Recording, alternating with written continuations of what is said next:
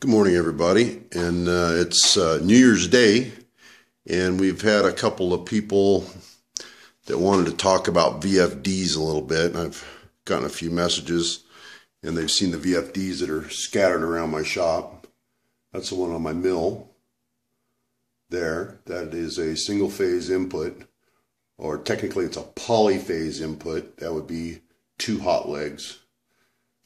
So it's two phases.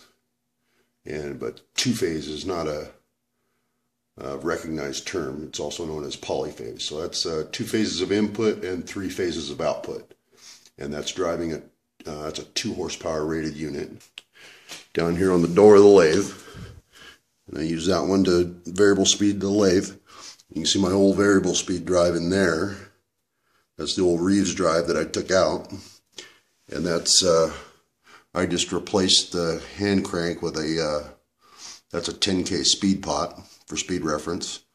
And I actually have this needle here calibrated to all the various speeds. So that made kind of a nice little plate there. But anyways, that's what I use to drive the lathe. And I'm, again, 2 phases of input, 3 phases of output. And I took off the single phase motor and put in a 3-phase unit. And that's it there, hanging upside down. Now here's a unit that we use, same controller, and it just goes inside of a cabinet here. And this unit is controlling a blower motor via a photohelic. We use speed reference high and low switchgear to ramp a motor up and down to maintain positive pressure in a laboratory clean room environment. You guys have probably already seen this. I run that off to the side. Now I like these the SM Vector drives. A couple of reasons. The housing on these is nice, nothing exposed in the back. This is just a heat sink, which is just an aluminum finned heat sink to allow the heat out. And if metal chips or anything get down there, there's no electronics or anything there that are going to get hurt. And also they've got a wiring box built right into the bottom here, so you don't have any open wiring like, I don't know, some of the cheap little Ticos and some of the little Chinese things. You know, after you after you save a bunch of money on a VFD, you got to end up putting it in a box. And what you spend on a box and the Tico, you end up with this big box. You got to find a home for it, and you can just put this on, and it's got the Nemo 1 wiring box already built into it, and all the wiring is enclosed behind this panel here. I like these keypads because they're sealed. They don't have any individual buttons or anything on them, so you get on there with your oily fingers and you got nothing to worry about. These are good little American-made units.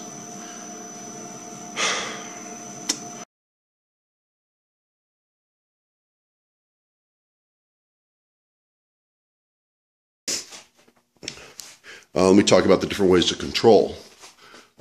This is set up to remote start and stop. I turn on my switch here. As you can see, I'm ramping up over there. And now we just hit 60 hertz. Here's where I can zoom in just a little bit on that thing.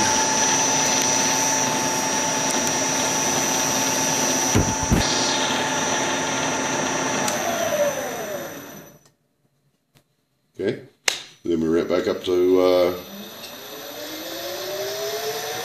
60 in the forward position. I'm in the forward run position, and now you're running at 60 hertz. Now if I am to just take this thing and I'm just going to cram it all the way through stop and all the way over to reverse, and I'll show you what it does. It decelerates, goes to 0, and then it ramps back up.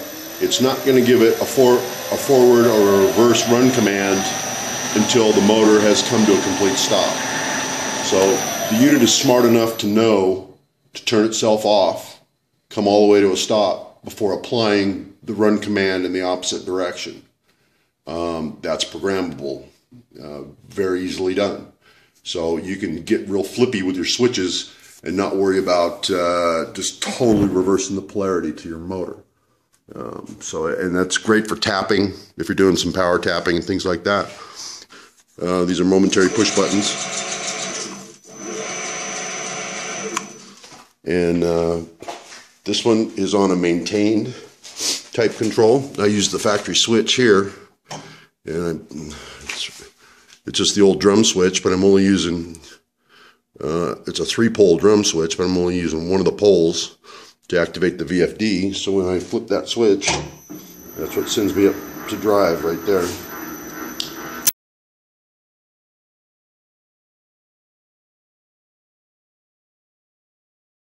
And at this point, see, our buttons here don't work. But a simple parameter change, which is P100, and I go down to 0 on P100, and now I have start-stop control here.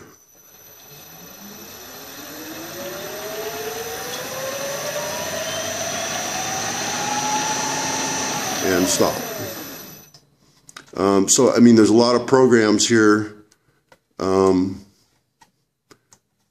P100, input value 1, enter, is your remote source.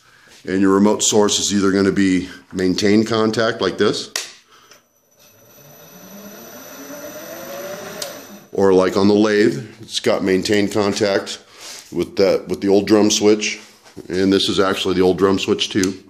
I mean, I'm just running a very small Belden cable off of it with 2 conductors in it, just to 1 pole of the 3 available poles in the factory drum switch to operate the VFD. Same there, just run 2 conductors over to that switch, and that one is programmed in to use a speed reference. And speed reference is a programmable parameter, and that the speed reference is a 10K pot. And that's that little potentiometer you see there on the dial. And that's maintained contact. That one over there, momentary contact. Speed reference on that one, I use the push buttons right on the VFD because it's right there. So I just bring my frequency down right there. So.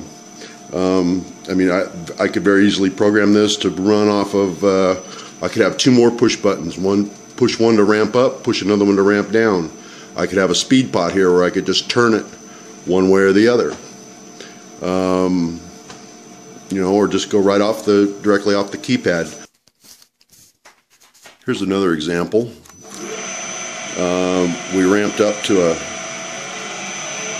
a start, and now I'm gonna run it all the way to 100 hertz, and there she is running at 100 hertz, and I'm just gonna hit the reverse button.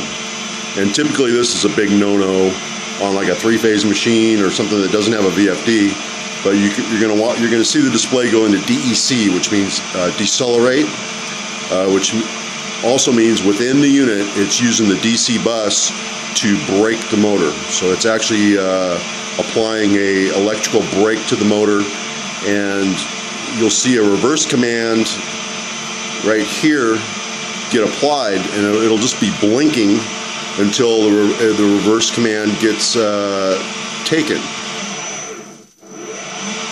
And it happens in the blink of an eye, but it decelerated the motor and applied the reverse command after the motor had come to a complete stop and the braking was finished. And we go back to forward and let you watch that one more time.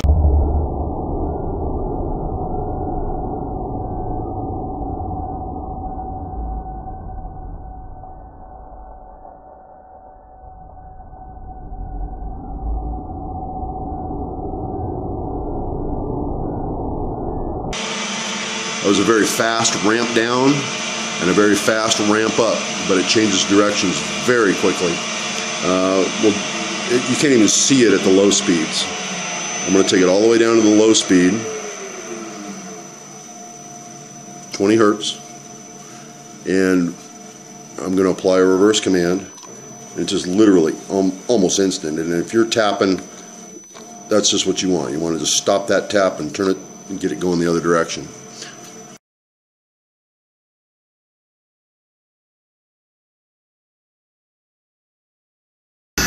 If I just flip the off switch, so I'm just going to flip it off right now, so it's set to ramp down. So it's not trying to stop a huge rotating mass. So it'll ramp down, and when you turn it back on, it'll actually ramp up to avoid belt slippage or any other lock rotor conditions. And these units are nice. You can make the display whatever you want. Right there, that is referencing hertz. So that is running at 8 hertz at my minimum drive speed there. And here I just have, you know, you can go to any electronics store and get a 10K pot, and they've got nice little knobs you can put on them.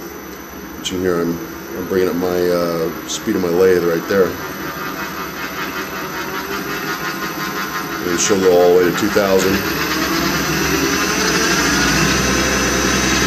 I've got it set to ramp. Right there it's running at 47 hertz. And if I just crank my knob all the way down, it's going to slowly ramp down back down to my 8 hertz and run there.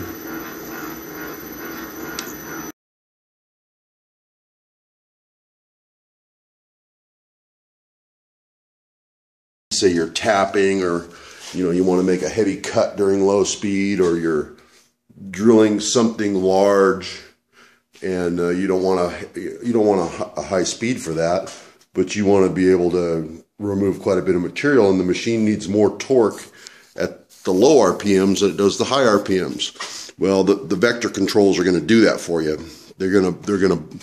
There's 2 types of drives, and 2 ways drives can be programmed. One is called a variable torque, and one is called a constant torque. Variable torque would be used for maybe a blower, because as the RPM increases, so does the load, as the fan is trying to move the air. But a constant torque would be something for maybe a conveyor, where it always has to move the same amount of weight no matter what. So you have to be aware that there's constant torque and variable torque.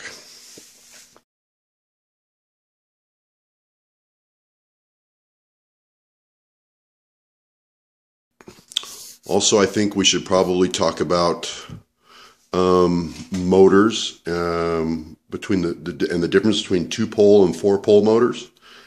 Typically, a 2-pole motor is going to be a high RPM motor, and if you try to slow down a high RPM motor, which is usually in the 3,000 to 3,400 range, if you try to slow it down too much, you get a phenomenon known as slip.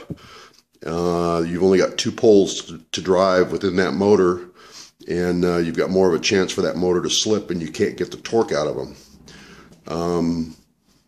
But you do the same thing with a 1,700 RPM base motor.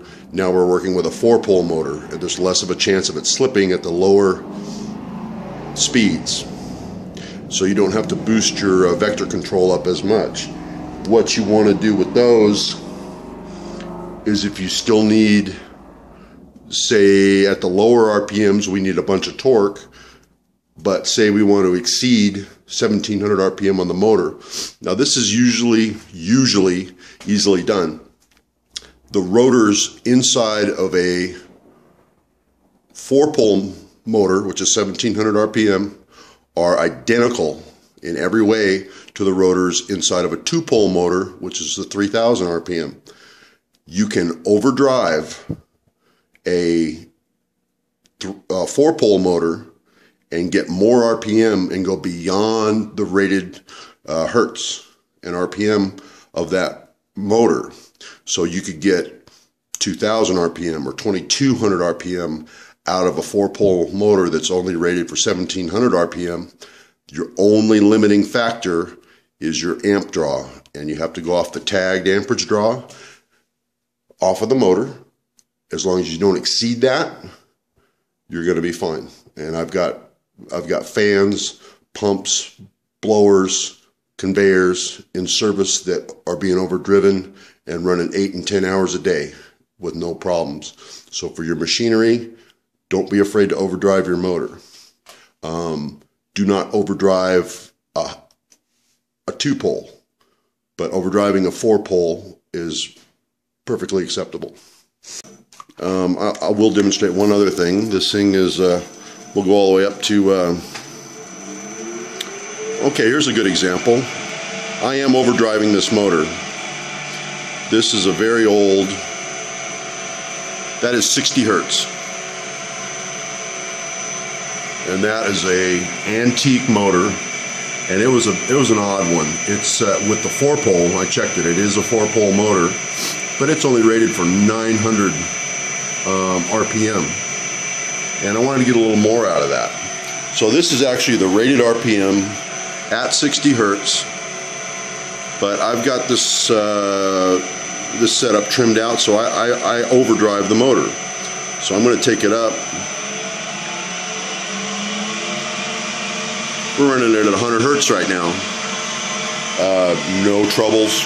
I mean, I've been running this thing for quite some time.